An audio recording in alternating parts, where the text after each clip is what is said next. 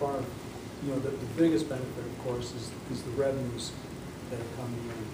You know, and I see that as an area that we do need to pursue to you know, try to make sure that we understand, you know, the incoming tax revenues, and I agree with that. I think we need to know it. We need to know how we can distribute it, you know, what it's going to be based on.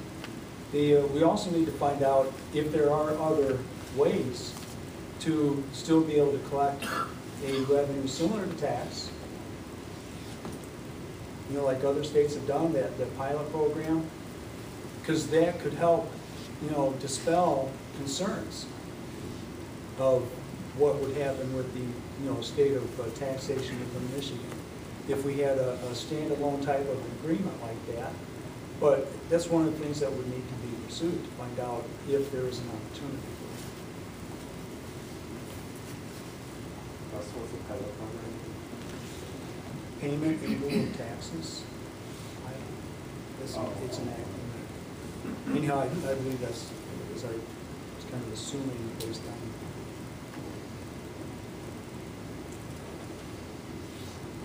Mr. Chairman, one other thing that just came to mind was the payments to landowners and leaseholders.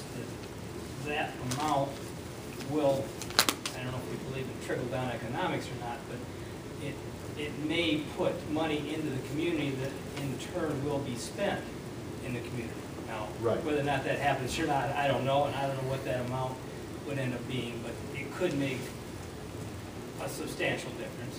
Absolutely. Yeah, because they're going to be taxed on that. I mean, you're going to get, if you have a lease, you're going to get taxed, and that goes also back into the community. I can understand that. But then they also have, with the extra money, more than willing to go to Becky's Country Kitchen one more time a week, maybe. You know, so.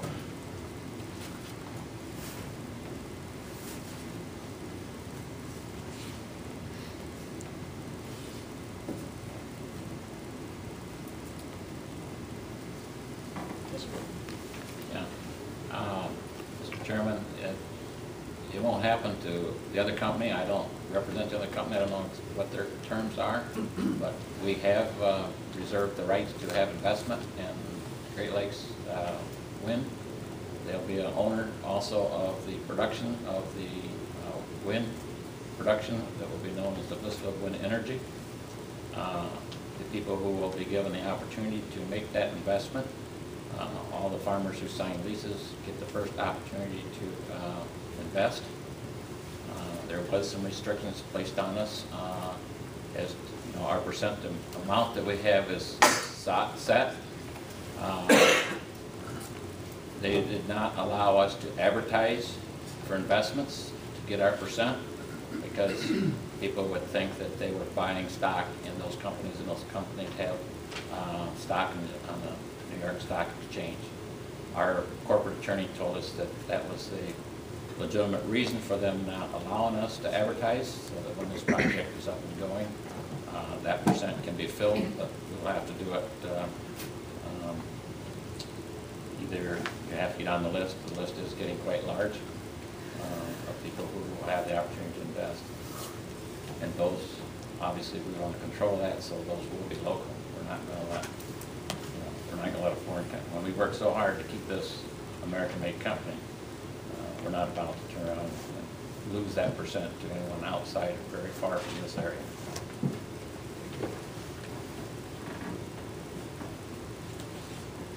Can I ask a question, Larry, to that extent? So it's going to be like a NASDAQ.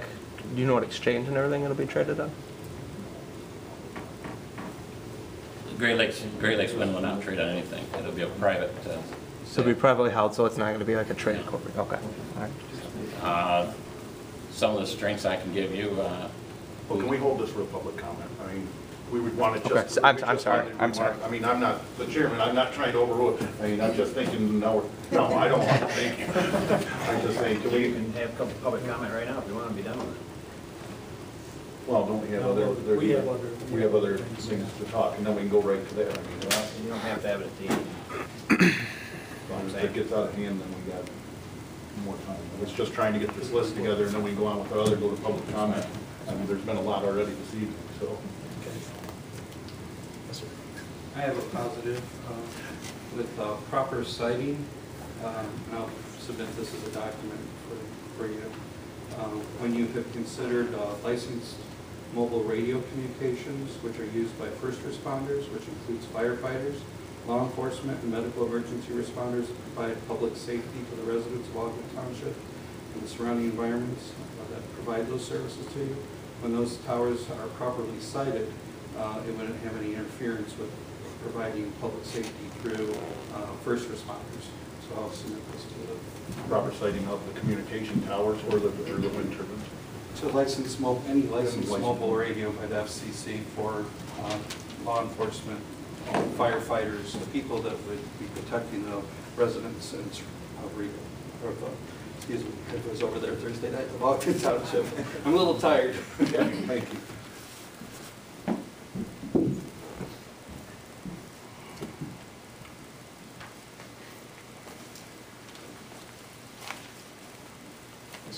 I don't know if you guys, because I haven't been to any of the meetings hardly, have heard something like this, but say this country goes in total chaos, power's gone. I'll call them windmills, they're out there spinning, feeding whatever they try to feed, you know, everybody down the line.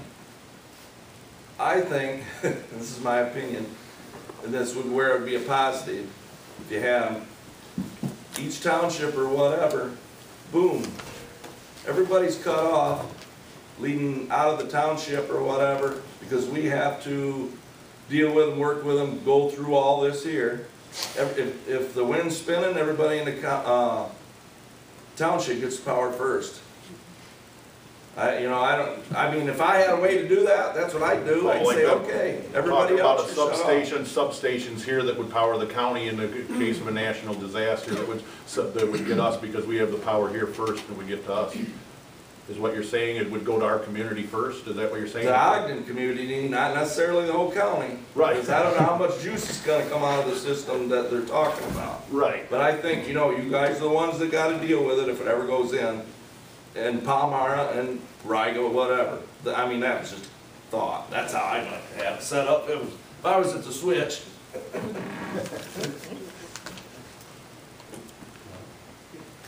Yeah, on a positive side, I think based on Ogden Township, that this wind project is really one of the very few industries that Ogden Township can entertain to support our tax base, because we don't have any water here to entertain any other industries.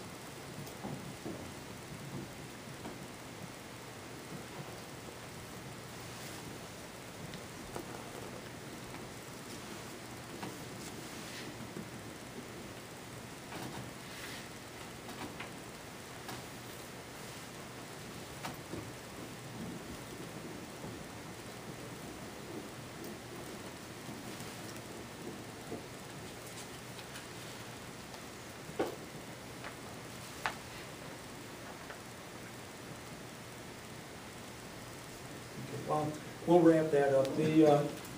As more come up, we are receptive for any other impacts, either, the benefits or if there's other concerns. We'll continue to review our list, and if there's new ones that come up, we will entertain them. But, we needed a starting point. I think we've got a good starting point, and now we can move forward. Part of our next step really is to start the process of gathering information. We had to have a place to start, so our list gives us that place to start.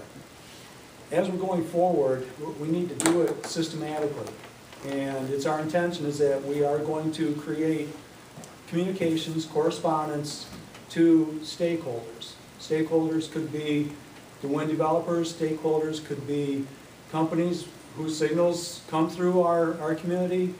Stakeholders could be other utility companies. Stakeholders could be the residents. But what we need to do now is we need to start the process of gathering information coming back from the stakeholders to help us to be able to understand, what impacts they might have on them, understand from the wind developers, you know, how they're positioning, you know, within our community, and that's really the step that we're gonna do. Going along with that, I believe that we need to have a systematic method of tracking the information out and the information in, so that it's a very good tracking system of all the correspondence. And I guess what I'm thinking, and we can open it for discussion, but my thought is this, that we create some type of a document folder that would be related to each of the impacts that we have. Then we would, within that, we would also have a correspondence log. We would log out all letters that we're sending out to stakeholders. That log would include the name of the stakeholder, the person who's sending the communication, the date that it was sent, and then also be able to track in the same log the responses that we get back. Who did we get the response back? Were there more than one document within the package? You know, who physically received it? Even down to a count of how many pages are in there, so that we just know that we've accounted for everything, all the communications back and forth. So, and it's just an administrative task, but I wanted to, you know, get that in front of the committee as part of this kickoff tonight. I've got some general copies. This is. You can list it. I mean, just, I have a question. Yeah, we can. I mean, right here on the table, our data, not the public comment, just the comment here, and we'll discuss this a little bit. This is just a sample of a form to be used to track the communication. But, yeah, let's. My issue with that is that we're under a 6-month deadline, and it really sounds like that's gonna take a lot of time that, you know, we don't have.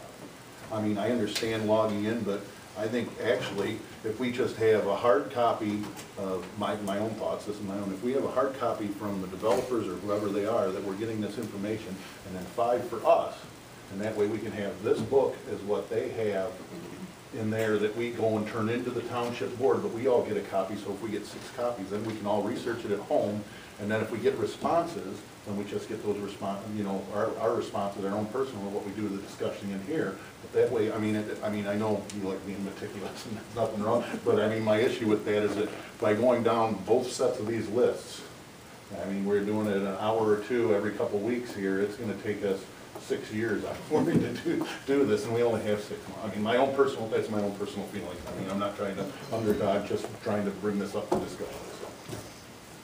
Well, the part of my thought process was that by having a log, which is just an administrative function, we can, on that log, we can assign a cross-reference number, an exhibit number, and then as we summarize into a report fashion, we can reference those exhibit numbers in our document to the township board as an easier way of being able to do that. So you're not saying for every person we're going to do this, and then as we go and what we're going to do is basically we get the